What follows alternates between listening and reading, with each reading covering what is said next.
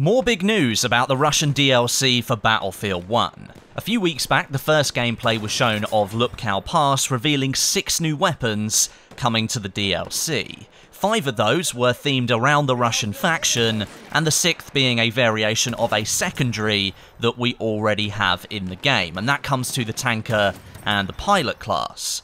For Assault, we have the 1900 double-barrel shotgun, Medic gets the Fedorov Avtomat, a fully automatic rifle, Support gets the MG14 Parabellum, the Scout gets the Mosin Nagant M91, and the all-kit pistol is the Nagant revolver. So that is the first 5, and the 6th was the C93 suppressed carbine coming to the tanker and pilot. That leaves 5 more weapons. Well, thanks to Creeper Dorian at Synthic.com and a Reddit thread posted by Bleeding Uranium to the Battlefield 1 subreddit, thanks to those guys, it seems the other 5 weapons yet to be revealed have now been discovered. I don't have any gameplay of these weapons as the models don't appear to be in the CTE build that is currently running Lupkow Pass, but I do have the names and some brief statistics that have been taken from the game's code. So, let's get to it. Okay, first up we have the Assault class, and I've mentioned this weapon before, the Maxim SMG prototype. This is a very, very rare weapon with only a couple of units known to exist, and simply, it's an MG08 heavy machine gun squashed down into a much smaller form factor. It fits the 9mm Parabellum cartridge. That's the same as the MP18 SMG that's already in the game, but the rounds are fed through the gun from a box magazine. This magazine can hold several stripper clips of 10 rounds each, with a maximum capacity of 80 rounds. Considering each of these stripper clips needs to be loaded separately, I'm extremely excited to see what DICE have done with the reload animation for this weapon. Can you imagine how long it would take to reload about 8 stripper clips into this box magazine? Seems like it would take even longer than a drum magazine on a light machine gun. As it uses the same ammunition as the MP18, we can assume it will follow a similar damage model, but it remains to be seen if DICE will break that mold and do something different. The SMGs in the game right now all have similar damage models, and it would be nice to see that changed up a little bit. And considering this is a squashed down light machine gun, I imagine we will see a slower rate of fire, and that would then open the door to perhaps change up the damage a little bit. Nonetheless, it's awesome to see this weapon coming to Battlefield 1 after seeing so many community members mention it in comment sections on social media and on the forums.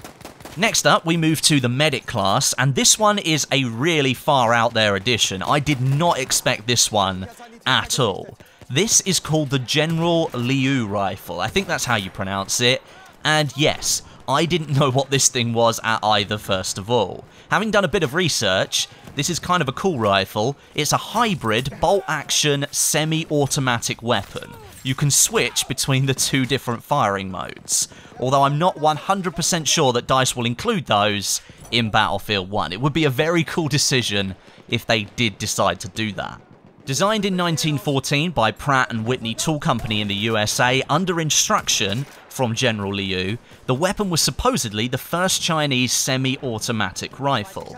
Now, the intention was to have the US company make the prototypes and the machinery, and then get all that shipped over to China, where full production of the weapon would continue. It featured a 6-round internal magazine, and if the rifle is set to semi-automatic, that would then fall alongside the Selbstlade 1906 and the RSC 1917 in Battlefield 1, presumably offering a good consistent damage model to compensate for the lack of rounds available before you have to reload. The weapon uses the same ammunition as the Mondragon and the Selbstlade 1916, however, so I can't say with much certainty whether the damage model will really be any different from those 2 weapons. The General Liu rifle had no other name, it had no military designation, and it didn't see that much action during World War I. The machinery was shipped to China in 1919 as arranged, but the ship sunk on its way over. The General suffered a stroke at this news, and that caused paralysis to one side of his body. Now this would be a very interesting rifle for Battlefield 1, not only due to that low magazine capacity, but if DICE did decide to add the bolt action functionality. Personally, that would be amazing, and potentially it would be the first bolt action outside of the Scout class. Moving on, the third weapon of the 5 mentioned in the code comes to the support class, so naturally it's going to be an LMG. This is the Perino Model 1908, an Italian-made weapon. Originally, as you can see from this picture, it was designed as a stationary weapon, but even in that configuration it weighed some 27 kilos and was extremely difficult to move around. A lighter, assault version was made, and bringing down the weight to around 17 kilos, which is, you know, still pretty heavy.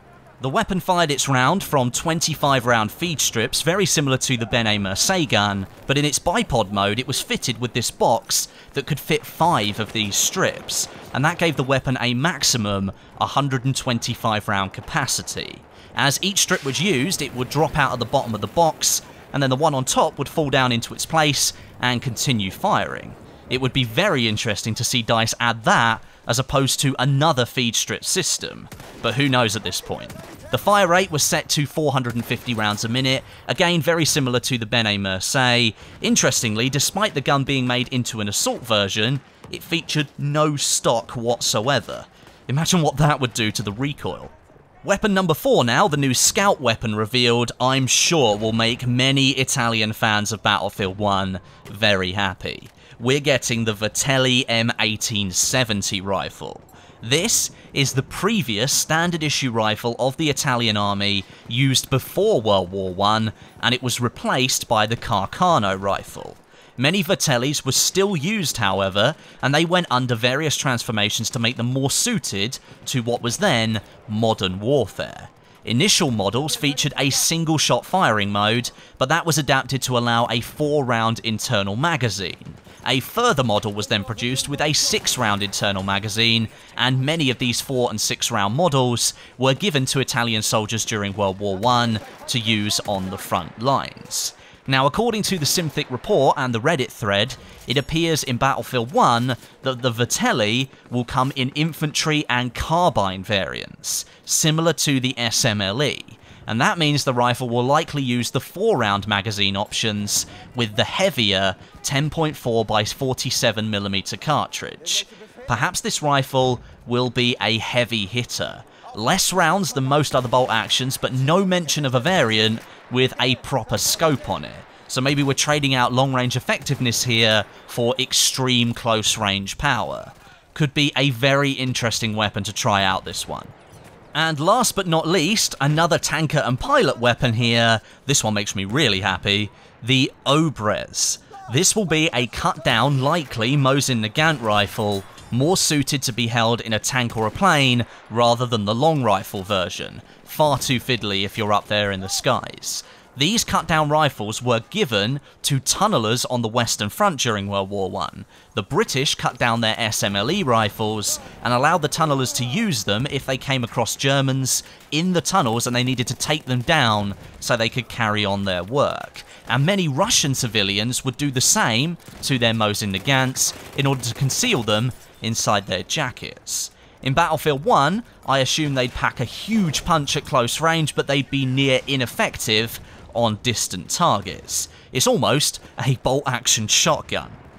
Now at the moment, it's currently unclear if these 5 new weapons will join the other 6 as part of the Russian DLC, which you'll need a premium pass or the purchase of the DLC to access, or if these 5 will be free for all players. The other 6 that I mentioned at the start of the video are clearly going to be linked to the DLC as they're all Russian themed, but for the most part, these 5 others are not, and I'd like to think that DICE here will be offering them to all players as new unlocks.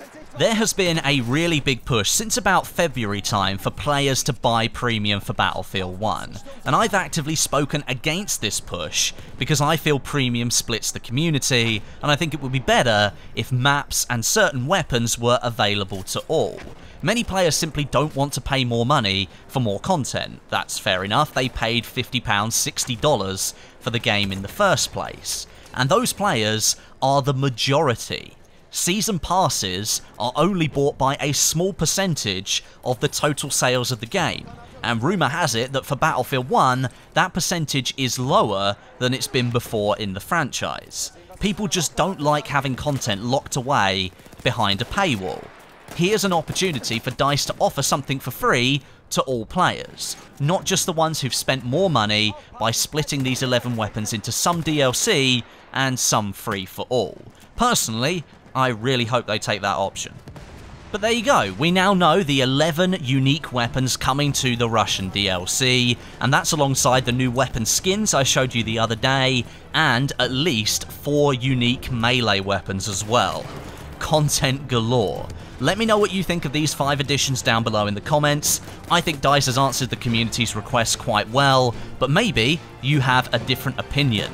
Let me know down below. But until next time, my name is Westie, and I'll catch you guys in the next video.